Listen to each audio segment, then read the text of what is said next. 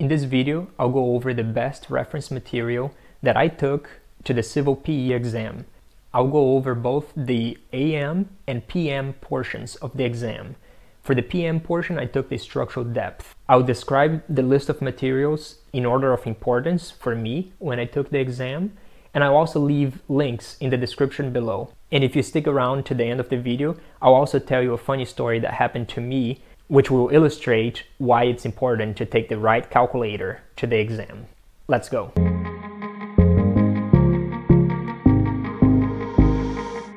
For the AM portion of the exam, in the morning, I basically took two books. The first one was a binder that I made for the School of PE notes. And that was, to me, the most important one because I used that to study and I had it tabbed up and knew where to go, which sections to go for each question. The second one is the famous CRM, which is the Civil Engineering Reference Manual. And that was also helpful because it's just so much material. It covers a lot of ground, especially for some weird questions that you have no idea what it is about, but if you have your book, tabbed up, you can open a couple pages, read a little bit, and then find your answer there. That's all for the AM portion. I did not take a whole lot of material for that portion of the exam, which is the breadth portion. Now for the PM, Civil Structural Depth portion of the exam, I took a lot of material, and as you can see in the NCES website, there is a lot of material that they say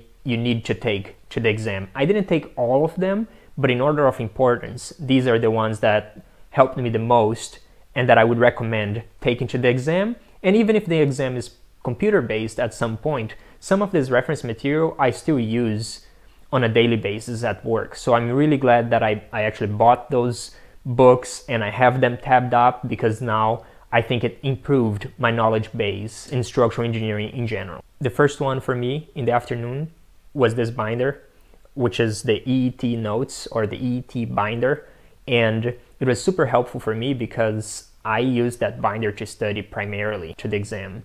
I solved probably about 80% of the practice problems and I knew exactly where to go during the exam. That's my number one recommendation for the structural depth from my experience. The second one is ASE 710, which I would actually, if you don't have ASE 710, I'd actually recommend buying 716 and having a summary of what's different between 710 and 716, just so you have more updated material because the exam will likely change it to 716 at some point.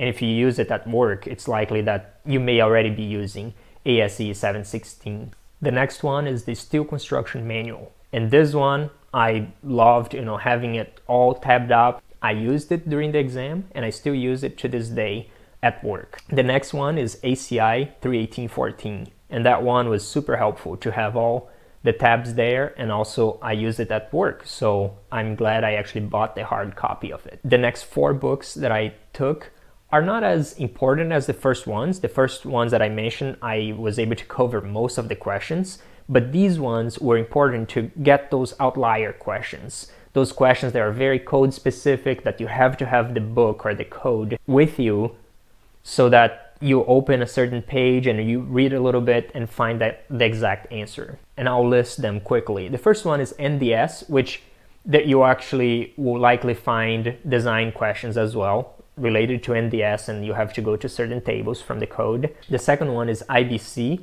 the International Building Code, and I didn't list it as the most important one because I found that the questions related to IBC are more code references that you just need to go to the code and then open it up and find the answer there. Third is PCI. If you have any precast question, you likely need to go to this book and know, at least even if you don't have it tabbed up, go to the table of contents and find the specific topic for your question.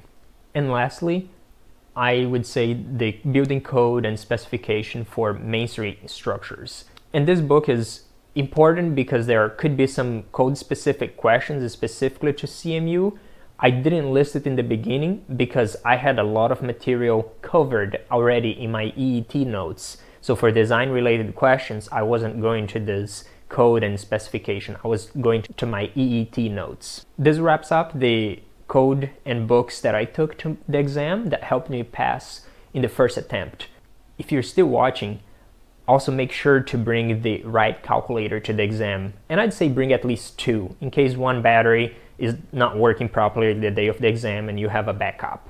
I brought 2 calculators, and for some reason it escaped my mind, or I didn't research properly, that one of the calculators was not allowed, and that was my main calculator that I was going to use in the exam. It's this calculator here. I will not put this link in the description below, but don't take it. Thank goodness I found out during the exam before it started, so I asked them if I could go back and put my calculator, my bad calculator, with all my luggage, because if they caught me with the wrong calculator when the exam started, I would have gotten kicked out. So thankfully I had the second calculator, which is this one here, and I will leave the link in the description below. Please make sure to always check the NCES website, which I will also have a link in the description below, to make sure that you get the right calculator to the exam. Thanks for watching, and I'll see you next time.